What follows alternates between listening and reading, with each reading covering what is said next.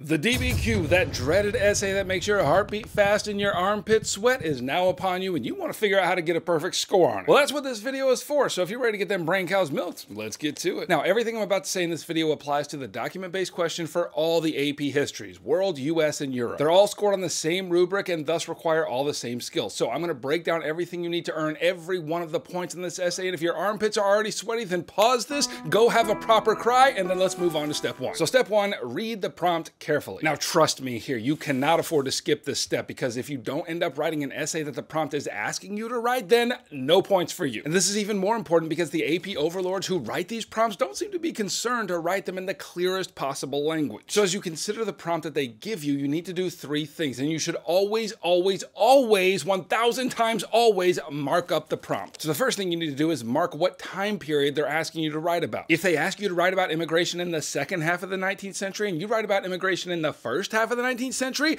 you burn. And I would always advise you to write the actual numbers if they give you centuries. If they want you to write about the 16th century, write out 1500s. I know that sounds elementary, but remember, when you are under pressure, you are dumber than you think. I'm not trying to insult you, it's just a law of the universe, so make sure you get those dates correct. Okay, the second thing you need to do is mark the category or categories in which they want you to write. For example, the 2022 AP Euro DBQ was this: evaluate whether the English Civil War was motivated primarily by religious reasons or primarily by political reasons. In that prompt, you need to underline religious and political. Those are the categories that are going to define your essay, and in this case, one of them is going to be more important than the other. Like if you start talking all about economic reasons for the English Civil War, you're not going to get any points. And then the third thing you need to do is either notice or decide which historical thinking skill is going to frame your essay. I say notice or decide because sometimes they'll tell you what that skill is and sometimes they won't, and you have to decide which thinking skill is most appropriate for your essay. So in that Euro prompt we just considered, the historical thinking skill is explicitly stated. Which of these reasons caused the English Civil War? So your essay needs to demonstrate causation. But in this prompt from the 2022 APUSH exam, the historical thinking skill isn't explicitly stated. So you could write a causation essay here, or you could write a continuity and change over time essay, or whatever. It's like writer's choice. Okay, now real quick, before we get to step two, let me quickly mention two resources that are going to help you write your DBQ. First is a DBQ planning sheet, which is free and linked below. The second is my APSA CRAM course, which has videos from this guy that you won't find here on YouTube. In this course, I explain in detail every skill and every rubric point for the DBQ, LEQ, and SAQ, so if that sounds like something that might help you, then get your clicky finger out and do your worst. All right, step two, read the documents quickly. Now, you're gonna have 7 documents after your prompt, no more, no less. And the suggested reading period for those documents is 15 minutes, and I think that's about right for what you need to do with them, and let me tell you what that is. First, read the documents one at a time, quickly. And by quickly, I mean, like maybe a minute each. And I can already hear the great weeping and gnashing of teeth rising up at this point. Like, some of the documents are hard to understand, and I need to spend more time on them. Listen, you do you, boo, but over the course of the school year, you need to get enough practice with interpreting documents that you can read and understand them relatively quickly. Now hear me. The first place you need to start reading is not the first sentence of the document. You need to start here at this citation. It's going to tell you who wrote it or who produced it. It's going to tell you the year it was written or produced, and it might offer some critical information that you might not otherwise know. Second thing you need to do is summarize the main idea of the document in your own words off to the side. Don't quote it, summarize it. Now this is going to feel hard, and that's because it is hard. Your synapses are going to be firing like crazy, but summarizing these documents is going to help you in writing about them, so just write down the main idea and move on. Third, group your documents. Now to be clear, grouping is not required on the rubric, but it's often the difference between a high-scoring and a low-scoring essay. So as you're reading through the documents and summarizing them, write next to it what kind of document it is. If it's a document about economics, write economics. If religion, write religion. If social, write social, and so on. Like, these are going to be your grouping categories. And the rule of thumb is like 2 to 3 categories, since that's about all you can do with 7 documents. But that's not a hard rule, just a suggestion. And then once you have your categories set up and you have your documents organized under them, you now have the beginnings of a thesis and the structure of your essay. Now, the one thing you do not want to do with your documents is to write an essay that basically goes like this. In document 1 it says, in document 2 it says, in document 3 it says, etc. It is almost impossible to get a high score that way, and it's usually a signal to the reader that the person who wrote this essay doesn't know how to handle evidence. So grouping your documents will save you from that error. All right, and step 3, get that 7. So now that it's time to start writing, let me go through the rubric point by point so you know exactly what you need to do in order to earn all 7 points. And I'll just talk in generalities here, but if you want more specifics, I got a lot of videos that you can reference. So the first point on the rubric is for the thesis, so you can earn up to 1 point here. Now, arguably, the thesis is one of the most important things you are going to write in your essay because it frames your entire argument. Your thesis should be your entire argument in miniature. The rubric says that you can earn this point by writing a historically defensible claim that establishes a line of reasoning. So what in the fresh heck does does that mean? Well, first, it must be historically defensible. That means you have to take a position here. Like, was the English Civil War primarily caused by religion or primarily caused by politics? Did imperialism affect economies to a great extent or not much at all? Like, which is it? Did the United States develop a national identity between 1800 and 1850 or not really? Whatever it is, your thesis needs to take a clear position. Now, also what this means is that your thesis needs to be factually correct. Like, if your thesis says that the Emancipation Proclamation caused European imperial expansion,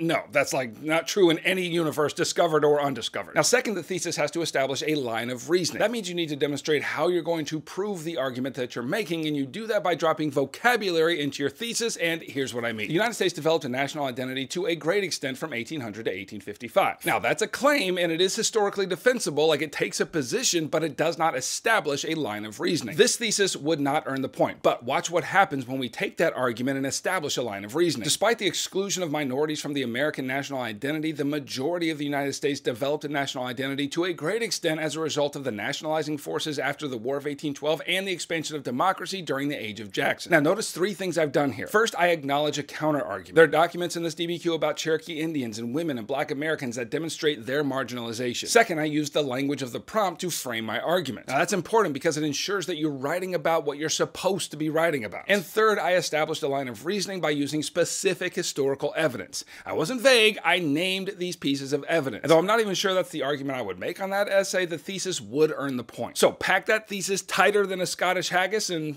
you'll be golden. And if you want a formula for a thesis, I'll give you one. Restate the important parts of the prompt because A and B. So use the language of the prompt to frame your argument, and then A and B will be your specific historical evidence. It's basic, but it checks all the boxes for the thesis point. Okay, now the second point is for contextualization, and you can earn up to 1 point here. Now, contextualization is there to situate your argument in the larger historical context. And the rubric tells you that you can explain the historical context before, during, or after the time period of the prompt. But by far the most intuitive way to earn this point is by explaining events that occurred before your given time period. So in order to earn this point, your contextualization should be about 3 to 4 content-rich sentences that describe historical events related to your prompt. So you've got a claim in your thesis arguing about the effects of European expansion in Africa and Asian economies in the 19th and 20th centuries. Your contextualization needs to go backwards in time and explain how we got there. So it needs to explore either the second wave of European imperialism and how that came about, or African and Asian economies before the time period, or ideally both. You can't just talk about events that happened before the time period. You have to talk about related events that occurred before the time period. And you have to be specific. Again, drop vocabulary words into this. Talk about the Spanish colonial empire and the Americas and the cash crop system. Be specific. Okay, now quick tip. How far should you go back for your contextualization? Well, the discipline of contextualization itself really demands that you're looking at the immediate context. And so the general rule of thumb for APUSH and AP Euro is about 50 to 100 years back, and closer to 50 than 100. And for AP World, you might be able to go 100 to 200 years back, and again, those are just general guidelines, and it really depends on the prompt. My best advice, though, is to keep your contextualization as close to your time period as you can. Okay, and now we get to the evidence section. As I mentioned, you're going to have 7 documents to work with, and I'm going to give you the point breakdown first and then show you how to earn them. And in this section, you can get up to 3 points. 1 point is awarded for successfully describing the contents of 3 documents in relation to the prompt, and 2 points are awarded for supporting your argument with at least 4 documents. Okay, so that's 2 points for the evidence section, and you can earn the remaining 1 point by writing about evidence related to your prompt, which is not mentioned in the documents, and this is called evidence beyond the documents. And if you do that successfully, that's 1 point. Okay, now that was a lot. Let me just explain a little, and let's start with your handling of the documents. Now, I hope you noticed there that there were 2 different ways of handling the documents. You can describe them, or you can support an argument with them. And describing gets you 1 point, and supporting gets you 2. So what's the difference? Well, describing a document is exactly what it sounds like. You say document 1 says, and then you accurately summarize that document. If you do that 3 times, 1 point. But you're not here for 1 point, you're here for full points. So let's see how to use at least 4 documents to support an argument. Now, the first step here is to describe the document. Document 1 says, and then accurately summarize the document in your own words. And I know there are teachers out there rolling their eyes at me like, documents don't say things, people say things. Don't start your sentence with document 1 says. Hey, I know, and I agree with you, but for simplicity and clarity, I'm just going to explain it like this. So summarize the document and then begin the next sentence with, this shows, or this demonstrates, and then write about how that document proves your thesis. You've always got to be tying your evidence back to your thesis, and this is the best way that I know how to do it. So to me, the key to getting this point comes down to 2 things. First is the grouping of the documents, which I already talked about. Second is topic sentences. So suppose I grouped documents 1, 3, and 5 as economic documents. So in order to use these in support of an argument, I'd start by writing a topic sentence for the paragraph that explained why economics was the cause of such and such. And then within the paragraph, I'd use my documents to demonstrate why that topic sentence is true. Okay, Okay, now the next part of the evidence section is 1 point for evidence beyond the documents. Now to earn this point, you need to connect a specific piece of evidence to the argument of your prompt. And also, it can't be something that's mentioned in the documents themselves. So this requires you to name it, explain what it is, and then connect it to your argument. So 3 things: name, explain, and connect. And people tend to lose this point because they usually can name a piece of evidence, but then they forget to explain it and connect it. And there's no specific place you need to do this, just stick it wherever it's relevant. And although it's not mentioned on the rubric, the general rule of thumb here is that your outside evidence needs to come from the same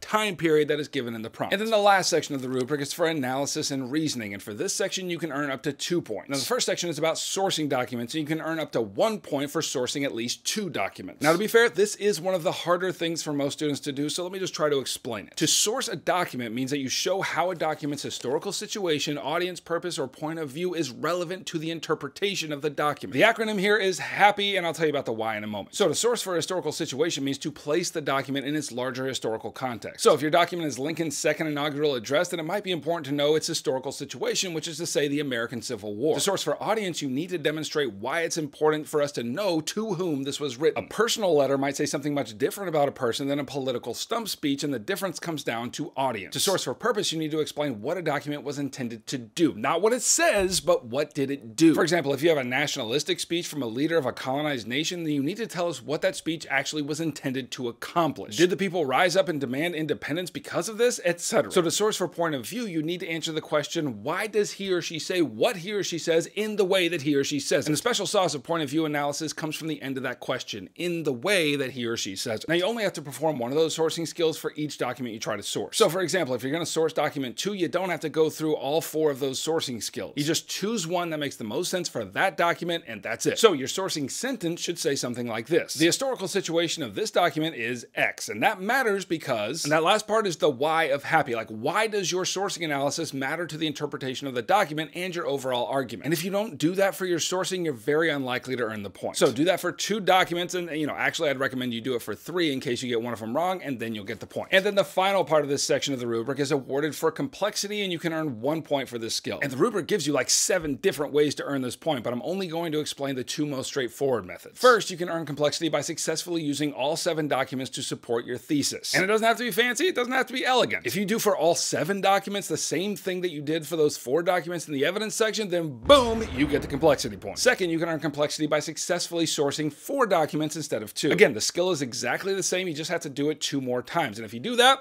boom, complexity point. And then the last thing you need to remember about the complexity point is that it can be awarded for part of the essay. So if you choose any of the other ways to earn complexity, which in my opinion are harder than the 2 I explained, then you can demonstrate that skill in a well-crafted paragraph. The whole essay does not necessarily need to be complex. Okay, click here to see my other videos on the various skills needed for the DBQ, or you can click right here and grab my APSA CRAM course, and I'll hold your hand through all the writing. Thanks for coming around, and I'll catch you on the flip-flop. HEIMLER out.